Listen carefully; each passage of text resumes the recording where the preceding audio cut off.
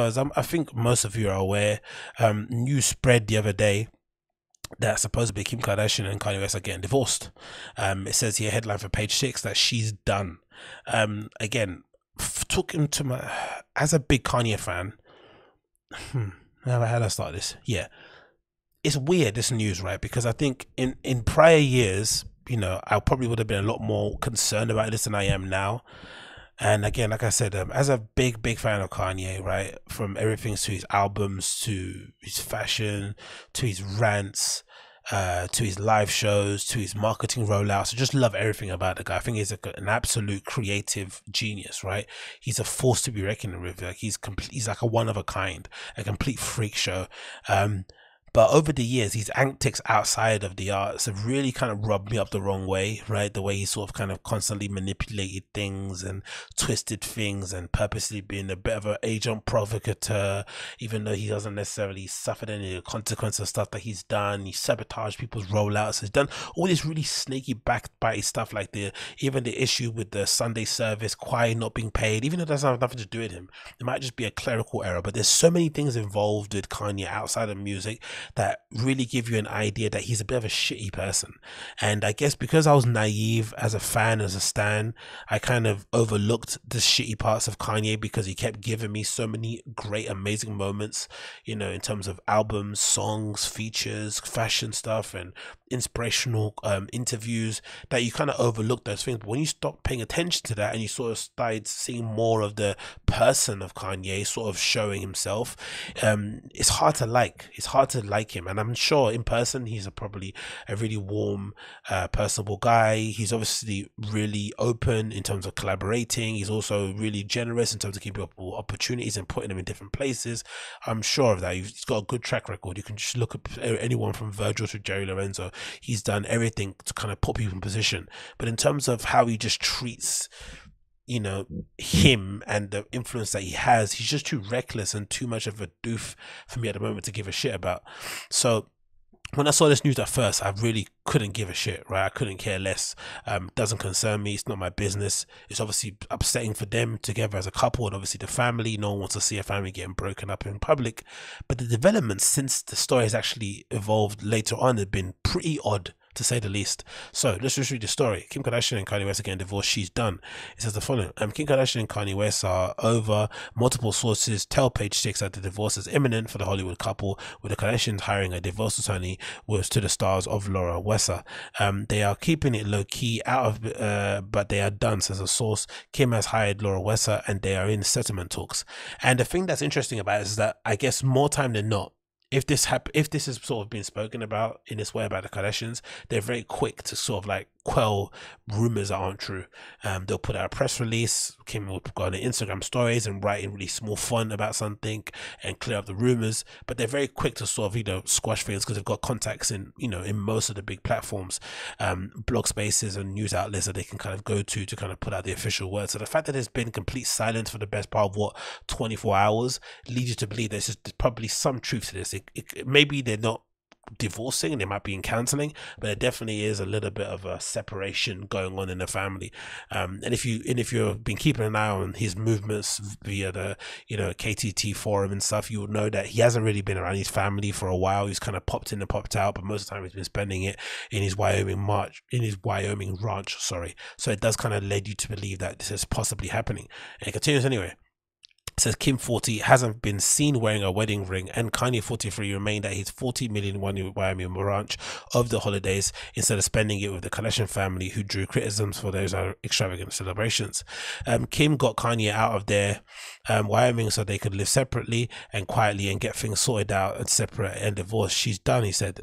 Sources continued. There goes a picture of them at the Met Gala looking gorgeous as well. Source added that while Kim has done much in the past to protect and help Kanye deal with his mental health struggles, now this divorce is happening because Kim has grown up a lot. Okay, so they're basically putting out there that she's the one that decided to call it quits, which is funny because I remember he put out a tweet earlier on, like during his whole like weird freak out stage where he sort of said he would have wanted to divorce Kim ages ago himself or something, like, which is some of the stuff he said about his family in public has just been insane. Proper BDP energy. He continues, she's serious about taking the bar exam, becoming a lawyer. She is serious about her prison reform campaign. Meanwhile, Kanye is taken about running for president, saying I have a crazy S, and she just had enough. Meanwhile, a separate source says that Kanye, who is becoming increasingly uncomfortable and irritated by the Kardashians over the top reality TV star lives, is completely over the entire family. He wants nothing to do with them, adding he eventually found their reality show unbearable, which is definitely, you can understand from a Kanye point of view. It's always kind of rubbed me up the wrong way. I'm not really into the whole like get into a relationship with somebody and try and change something. So I think, you know, if you marry into the Kardashians, you know exactly what they're marrying into, which is why I'm kind of I'm a fan of them and not a fan of them in that regard, because they're not pretending to be anything else other than what they are. They're exactly what they say on the tin. So the moment you engage this family, you know sooner rather than down the line something's going to happen. They're going to rat you out. They're going to leak stories about you to the press, but you're also going to enjoy, you know, the ability to maybe change the fortunes of your family for generations to come. They obviously provide a great platform. They're quite vain, all this sort of stuff, whatever it may be, but you know exactly what you're getting yourself into. So the fact that he was courting her for so long, you know, they shared that amazing story about how long Kanye has fancied Kim behind the scenes, all this sort of amazing things. For him to just turn around and say, hey, I don't want you to do the show, I don't want you to do this, you're wearing its clothing is too skimpy, I always found that a little bit manipulative and controlling, especially with them. Because it's not like he's marrying a church girl that suddenly, you know, got her wings and felt confident in her own body. She's been this person from minute zero. So I've always found that a little bit odd. But again, maybe you're married, you're meant to compromise somewhat, who knows. It continues.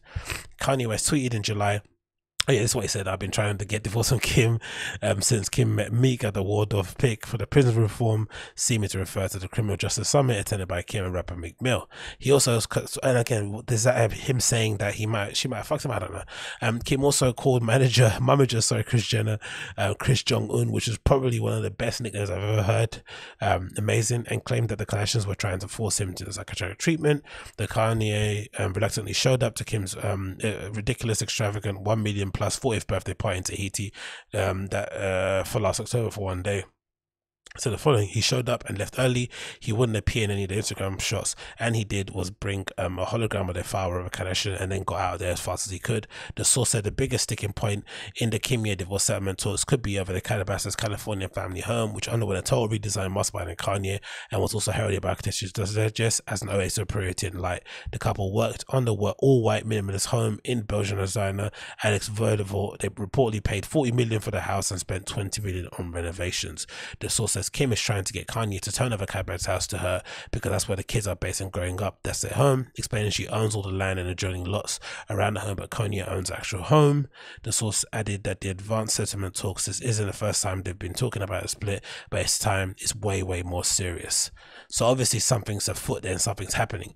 But then the interesting part of it, right? Oh, Kanye's got that good Visvim, what you call it, quilted flannel on. It's the really odd part of it is this.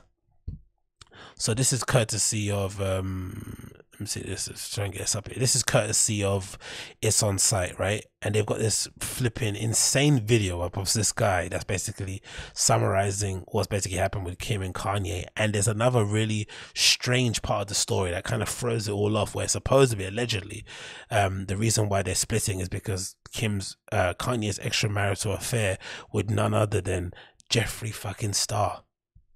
Again, I don't know if this is true, it could be completely false, but this is absolutely insane. What a wild story. So let's play this video here from It's On Site. Let's hear this kid kind of run up some of the information. West cheating on Kim Kardashian with Jeffree Star? This rumor has people shook on social media right now. Let's talk about it. So this rumor starts with the fact that Kanye has been living exclusively at him and Kim's Wyoming ranch for the last month while their divorce plays out peacefully, which is what they wanted for their kids. He also spent a lot of time there with his friends over the summer while all of his election stuff was going on. Here comes in this viral TikTok with this girl sharing that she has exclusive information about Kanye's infidelity. Nope. This whole divorce comes as no surprise. Kanye's been hooking up with a very famous beauty guru. Male beauty guru. A lot of people in the scene have known for a while. Continuing, we all know Kanye West has been at his ranch over the summer and the last month, but guess what other beauty guru announced he was moving to Wyoming in August? And now lives there. Jeffree Star. Ava Louise said that her friend is a great lawyer and met with Kim over the summer. Apparently, Kim gave the unnamed lawyer all the evidence that Kanye was cheating on her with Jeffree Star and was planning to file for divorce. Also, if Kanye was hooking up with a male beauty guru, him and Jeffree live in the same gated community, and now both happen to live in Wyoming. These are unconfirmed rumors. How insane is that? How insane? And again, it's not really important who the person is that he's probably allegedly being involved in, all that sort of nonsense, because we don't know. But it's the fact that this is even being entertained, the fact that it even makes any bit of sense, just because they happen to live next door to each other, says a lot about how far Kanye West's star has fallen over the years. He's not the guy we all fell in love with, back in the day, maybe a few years ago even.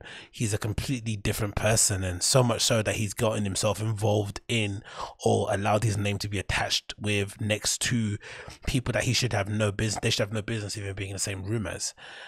It's really, really insane. Absolutely insane. Now, again, it could be complete bullshit. It could just be that they've decided to call it quits because they've grown apart, or they've got different goals and they're doing different things, whatever it may be, and it might have nothing to do with him whatsoever. But just the mere fact that this is even being discussed is just what a way to how far his star has fallen over the years. How far his star has fallen, no pun intended.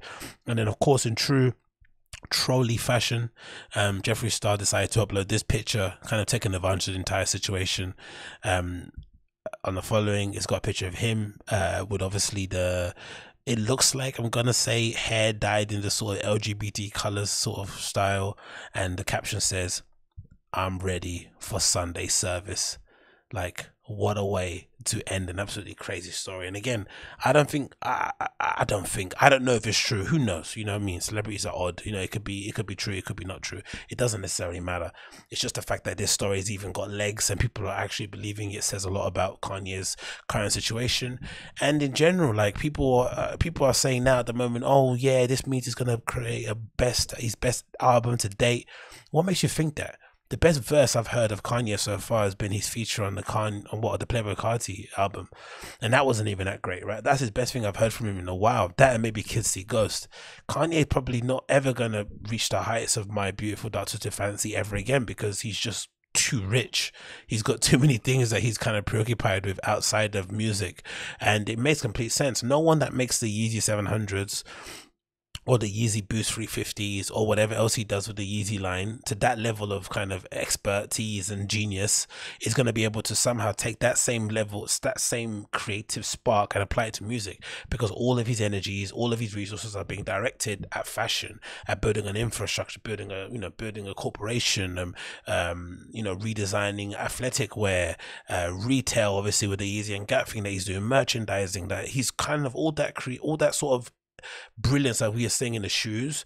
That's what should have been applied to the music, but it's never going to happen because music's like, it's taking a back seat to everything else he's doing.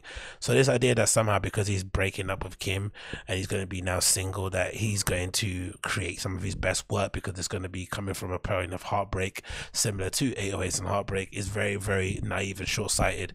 I've not seen anything from Kanye musically in the last few years to give me any hope that he's going to be the artist we knew and love. And again, as a person, he's just completely changed.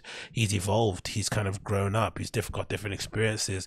He's amassed an amount of wealth that, for probably somebody like Kanye with his sort of like narcissistic brain, is the worst thing for him personally, because no one can legitimately tell him shit. He's got that song, "No One Can Tell Me Nothing." No one can tell Kanye anything, and this is probably it's more dangerous for him than anybody else, because there's no one to kind of pull him to a side, let him know to kind of maybe take this, or maybe offer some suggestions. He can just kind of steamroll through things, surround himself with yes men, not ever be accountable to anybody, and just keep giving the fans subpar after subpar after subpar work. And again, I'm over it, man. There's a lot more artists out there I can go and support. I don't need to kind of keep subjecting myself to this bullshit. So I'd much rather just listen to the people that I want to listen to, and maybe hold the memory of Kanye that I have in my head without subjecting myself to all the other new shit he's putting out there. So again, who knows? It's all alleged. It could be true, could not be true, but it's just sad to see how far his star has fallen. He's gone from being a loving family man, speaking so highly about his wife at every turn, wanting to, build a big family from the jump, right? They've got 4 kids straight out of the block. They didn't ramp around. He even spoke about having more kids. And then now suddenly he's embroiled in this messy divorce with one of the messiest people on social media, and Jeffree Star, allegedly. It's just a complete and utter horror show. And hopefully they work it out. If not, c'est la vie. C'est la vie.